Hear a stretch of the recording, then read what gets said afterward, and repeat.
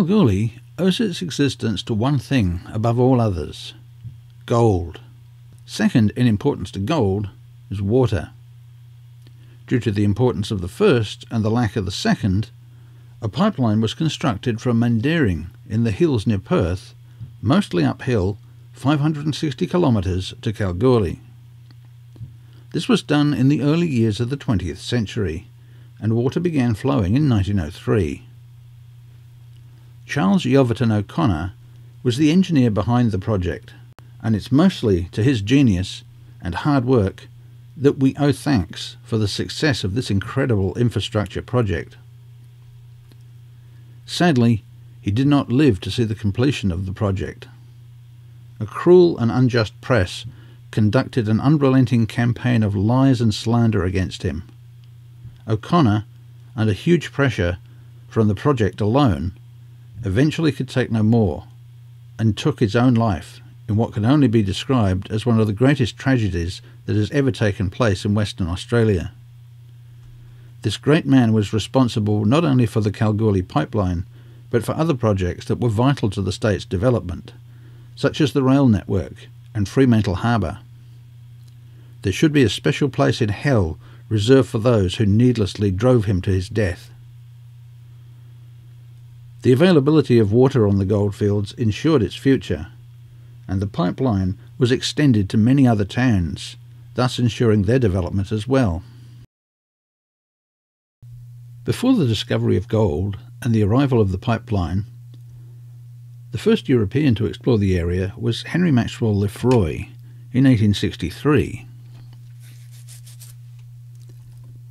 It wasn't until 30 years later that a party comprising of Tom Flanagan, Dan O'Shea and Paddy Hannon discovered gold at Mount Charlotte.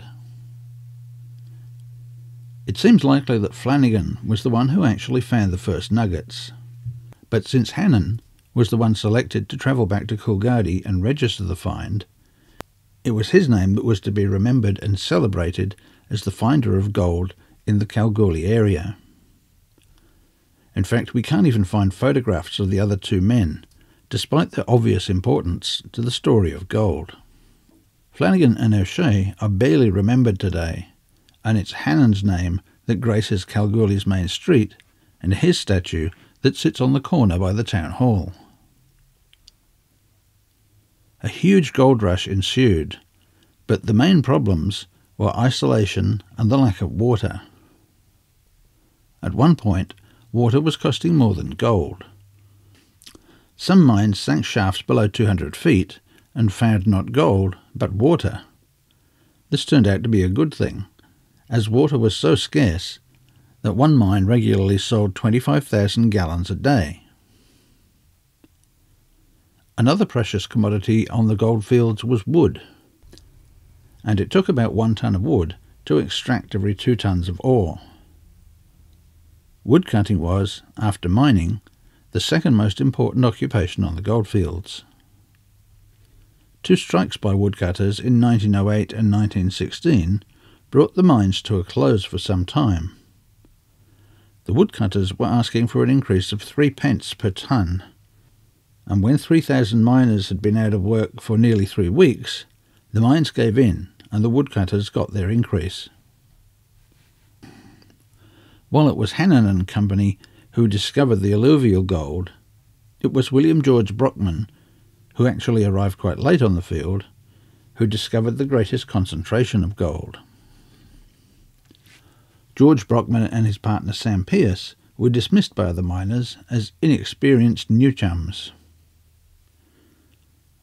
They came from South Australia, sent over by a syndicate of 10 people to search for gold on the new fields.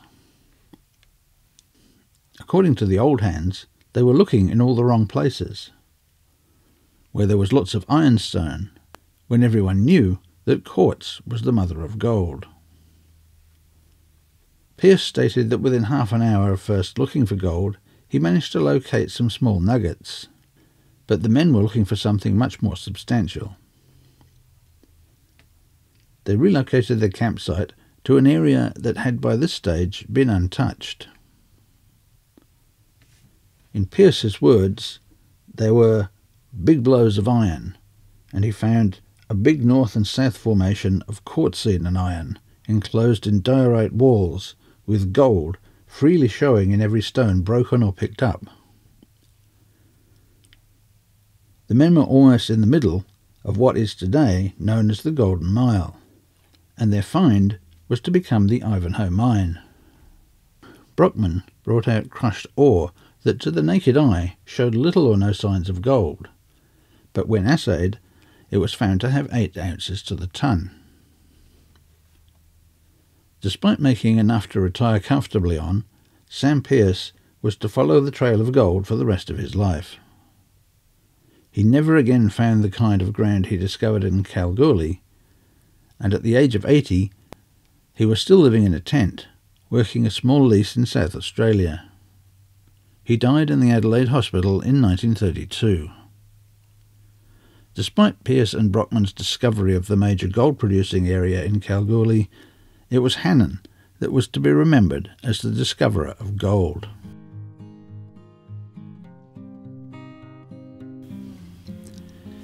If you visit Kalgoorlie, then you should make time to pay a visit to the Museum of the Goldfields. Entry is free, and you can learn a lot about the area and its history, as well as catching a lift up into that big head frame and get a wonderful view over the town.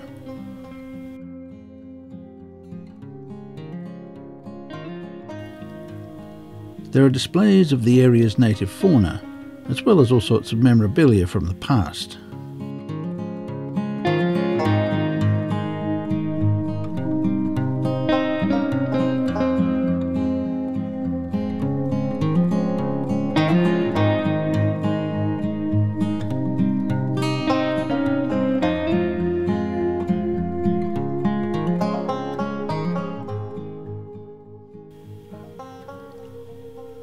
In the below-ground vault, you can see the largest public display of the state's gold bars and nuggets.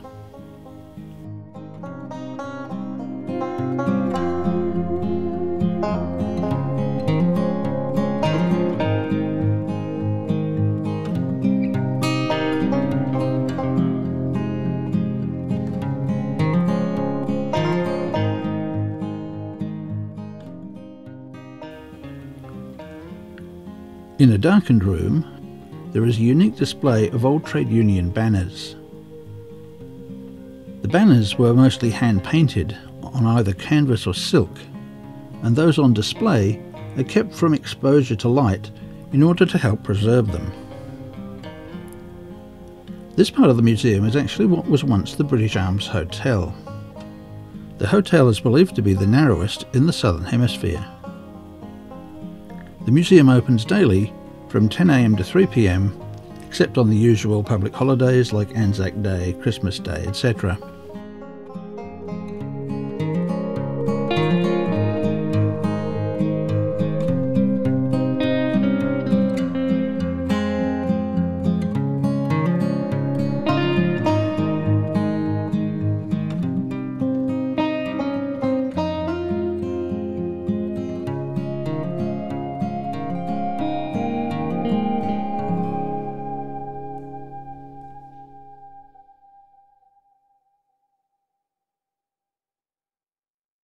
Kalgoorlie today is a large modern town with all the facilities you would expect. It's come a long way from its origins as a harsh frontier town with almost no water on the edge of civilization. The name Kalgoorlie has several possible origins. It may be derived from the Aboriginal word galgurli or karlkurla, meaning silky pear, or it may mean dog chasing kangaroo. It could also mean 3 lines shaped like a Y. Not sure where that one comes from, but we did find that one in one of our reference books. It could even have originated with the Aboriginal word galgurli-gunyah, which means water from trees near the meeting of tracks. The town has seen hard times in the past, when gold prices fell and mining became all but unprofitable. Mining's always been a tough game, and miners have always worked and played hard. The town has been known for both the number of hotels and the number of brothels catering to miners' needs. Currently, gold production is about 70% of Australia's total output. At its height, it's believed that Kalgoorlie reached a population of about 30,000 people, and there were estimated to be no less than 93 pubs and at least 8 breweries. Mining is a dangerous occupation, not just because of rockfalls, dangerous gases, explosives and accidents with machinery. In 1925, silicosis was finally recognised as a condition caused by the dust inhaled by miners. A Workers' Compensation Act was proclaimed in Parliament, and miners affected were no longer made to work underground. Lung damage from the dust, especially from quartz, led to other complaints like tuberculosis. As TB is infectious, it readily spread from one miner to the next. The First World War saw mining decline in Kalgoorlie, and by the 1920s the costs associated with extracting gold were steadily rising. Mines across the goldfields were closing, and even big mines were processing much less ore. As bad as it was, Kalgoorlie was far better off than other Australian goldfields, and by the end of the 1920s it was still producing about 80% of all Australia's gold. When the Wall Street crash triggered the Great Depression of the 1930s, Kalgoorlie was one of the few places that benefited. The gold price soared, and Kalgoorlie flourished while the rest of the world floundered. In 1931, the Golden Eagle, a nugget weighing 70 pounds, was discovered and seemed to hail the success of Kalgoorlie even in the midst of a worldwide recession. Tension between miners of English background and those of Italian and Yugoslav origins boiled over in 1934 after a young man named Jordan was killed after an altercation with an Italian barman named Claudio Mattaboni. A full-blown riot started, and many businesses and homes were looted or destroyed. At least 2 deaths were said to have occurred during the Troubles. The Second World War saw another slump in mining, as miners enlisted and went overseas to fight. Some returned after the war, but the heart seemed to have gone out of the area, and a slow and steady decline was to follow.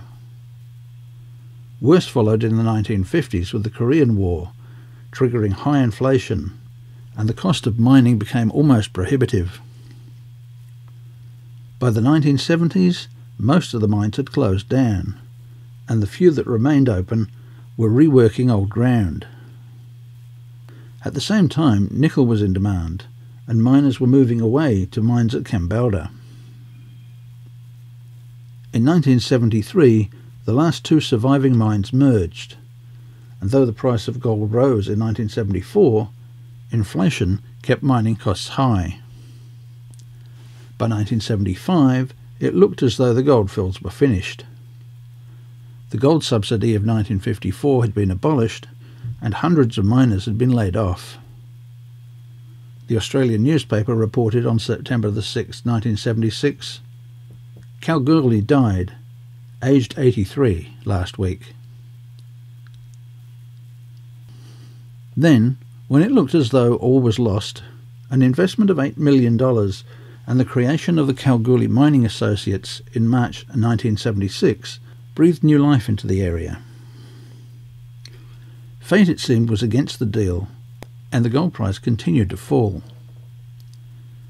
Just when the last mine was about to close, the Australian dollar was devalued, and the gold price soared by $22 an ounce. By 1980, gold was at record values, and even low-grade ore from Mount Charlotte, the last surviving mine, was returning a profit, and shareholders got a dividend for the first time in 11 years. The Golden Mile, actually an area 4 kilometres long, 1 kilometre wide and 1.5 kilometres deep, was reborn. It was about that time that Alan Bond first took an interest in the goldfields and decided to start buying up key leases on the Golden Mile with the idea of removing the surface workings and creating a large open-cut mine. He was not the first to have this idea, but he was the first to actually set about doing it.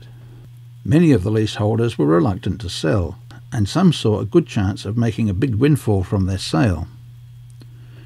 The last holdout was Poseidon, which eventually sold out to Bond for a sum reported to be around $375 million. Bond had gambled on the gold price remaining high, and although he achieved his ambition of amalgamating the Golden Mile leases, he had paid too high a price. By 1989, he was looking for a buyer, and Poseidon was waiting in the wings. The super pit that exists today produces gold ore of very low quality, but because modern extraction methods are very effective and gold prices remain high, it manages to make a very healthy profit. It was first opened in 1989, and since then has produced well over 50 million ounces of gold. It takes about 7 loads of ore in a haul-pack truck to produce 2 ounces of gold. Kalgoorlie is located in the world's largest electorate, which goes all the way north to Newman. Kalgoorlie was first proclaimed in 1895 and Boulder in 1897. Boulder got its name from George Brookman, who named his mining lease the Great Boulder, after a small mine he had worked in Dashwood's Gully, South Australia. Boulder, which lies 5 kilometres south of Kalgoorlie, is now incorporated into the main settlement, and it is administered as one entity. Boulder was originally surveyed in 1896, and within a few years there were no fewer than 34 hotels servicing the population. Alexander MacDonald, a Scottish writer, wrote in his book In Search of El Dorado, "When my party stepped from the train in Kalgoorlie, we saw before us a scattered array of wooden and galvanised iron houses. In the near distance we could see the towering poppet heads widely known as the Great Boulder Mine, and the din created by the revolving hammers and the ever-active stamping machinery assailed our ears with an indescribable uproar. But beyond the dust and smoke of these nature-combating engines of civilization, the open desert, dotted with its stunted mulga and mallee growths, shimmered back into the horizon." An early bard once penned of Boulder, "Rather rowdy, dingy, cloudy, dusty, dirty, dim and dowdy, thirsty throats to mock, can't mistake her, great drought slaker, 6 pubs to the bloomin' acre, that's the Boulder block."